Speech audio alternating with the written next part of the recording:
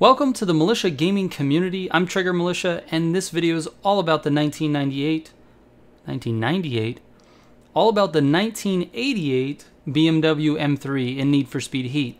Let's go.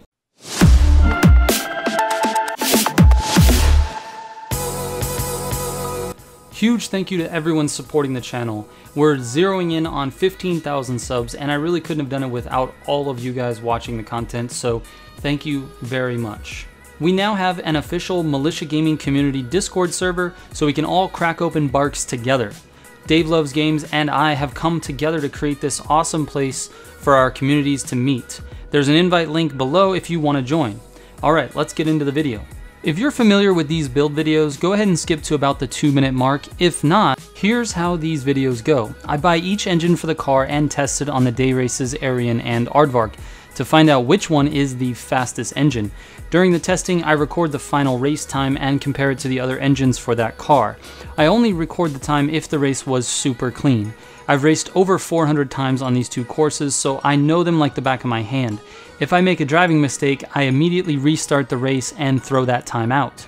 Consistency and accuracy are my top two priorities. After I find the fastest engine though, I optimize it for each type of racing the game offers: track, drag, drift, and dirt, giving you 4 completely different builds to use for each type of racing in the game. I also have my personal top 20 for the 2 track courses so that we can compare the race times with the rest of the cars that I've tested to see how each car stacks up in the grand scheme of things. The idea is to have some sort of foundation to rank the cars from fastest to slowest. Keep in mind that this is my personal top 20, and it does not represent these cars' fastest possible times on these tracks. There are people out there running faster times using race shortcuts and different builds than me. The goal is to find the fastest engine for the car because that seems to be the biggest headache when building cars in this game.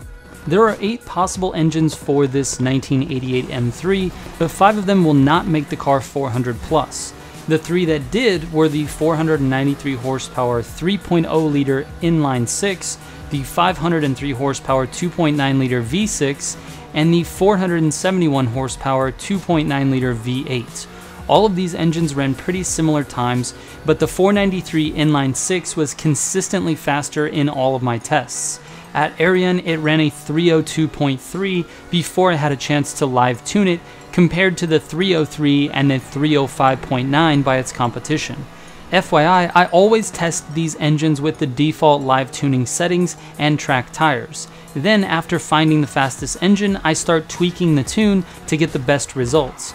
And I had to make some big changes to make this car perform to its full potential. First, I maximized the steering sensitivity and minimized the downforce, then I dropped race tires on it and ran it again. After making these changes, I was able to post a time of 2:59.5 on Arian, which is nearly 3 seconds faster than without these adjustments, and that puts this M3 in 13th place on the Arian leaderboard. At Aardvark, the fastest time I was able to run was 4:47.4, which is actually 17th place. So my final track build is as follows: the 493 inline 6 engine, Ultimate Plus engine parts, Ultimate dual turbo, a 5x3 pound NOS, the Super Track suspension, Elite brakes, Elite race tires, Elite Plus clutch, Elite Plus 8-speed gearbox, Super Track differential, maximum steering sensitivity, and minimum downforce. As far as a track car goes, this is pretty average. It falls in the middle of the pack of the cars that I've tested, and to run a time under 3 minutes on Arian, it was definitely a struggle. I've decided to get rid of the scoring system I was using in previous build videos because it felt so arbitrary and based on my feeling of the car instead of the data. So you can judge this car by its 2 race times. It's 13th at Arian and 17th at Aardvark. Let's move on. I was able to build this car to be a drag car with a 1.80 to 60 and a 8.53 quarter mile. This puts it in 6th place overall out of all the cars that I've tested. The build looks like this: 493 inline 6 engine again, Ultimate Plus engine parts, Ultimate dual turbo, 1x15 pound NOS, Super Track suspension, Elite brakes, Elite drag tires, Elite Plus clutch, Super Plus 6-speed gearbox, Super Track differential with a minimum downforce. With NOS in particular, it's definitely fast enough to compete with the fastest drag cars in the game. An 8.53 quarter mile is the same as the Ford GT, and it's only 0.03 of a second behind the Evo 9. So it is definitely a fast drag car, even though it's rear-wheel drive and not all-wheel drive. To turn this car into a drift car, I did the standard drift setup for a rear-wheel drive car, which consists of a speed cross suspension, drag tires, and drift differential. Now this setup usually works with all of the rear-wheel drive cars in the game. However, some cars require a little bit of tweaking. In this case, it really didn't. I scored insanely high with this setup. So the full build looks like this.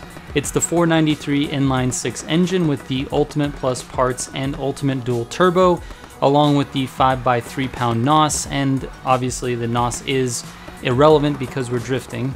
The Super Speed Cross suspension, the Elite brakes, Elite drag tires, Elite Plus clutch, Elite Plus 8-speed gearbox, and Pro Drift differential. Again, the scores I was able to achieve with this car were absolutely crazy. I mean, I blew away some of my top scores, and knowing that the RX-7 is most likely the best scoring drift car in the game, and I haven't tried that yet, I'm excited to give that one a try later on, but I think this M3 does a great job of scoring on drifting. It also transitions fairly well. Not quite as good as the Evo 9, but it definitely transitions from drift to drift pretty well, good enough to control the car and score high, and holding a drift for a long period of time was not very hard at all. I definitely recommend this car as a drift car. And the last section of the video, the dirt. I tested this car with the same setup as my other dirt builds, and here's what happened. This car absolutely killed it. It ran a 151.4 on HTV2 and a 314.2 on Rumble, giving it a combined time of 505.6. This is the third fastest combined time I've recorded, which was honestly so unexpected. I thought maybe this car is a middle of the pack off-road car at best, but it blew away my expectations. It's still a few seconds behind the RSR and MX-5, but it is really fast on the dirt. The full build looks like this. Same engine, 493 inline-6, Ultimate Plus parts, Ultimate Dual Turbo, and 5x3 pound NOS. I went with the Super Rally suspension, Elite brakes, Elite off-road tires, Elite Plus clutch, Elite Plus 8-speed gearbox, and Super Rally differential, and I did have the steering sensitivity maxed out with the minimum downforce. Alright, to sum this car up, it is an average track car at best. It scored in the middle of the pack for all of my times on Arian and Aardvark. It is an above average drag car, although not the best drag car, but it definitely is faster than most. And it's an excellent drift and off-road car. Both of these sections of racing, I would recommend this car 100%. It scores very high in drift, and it is very fast in the dirt.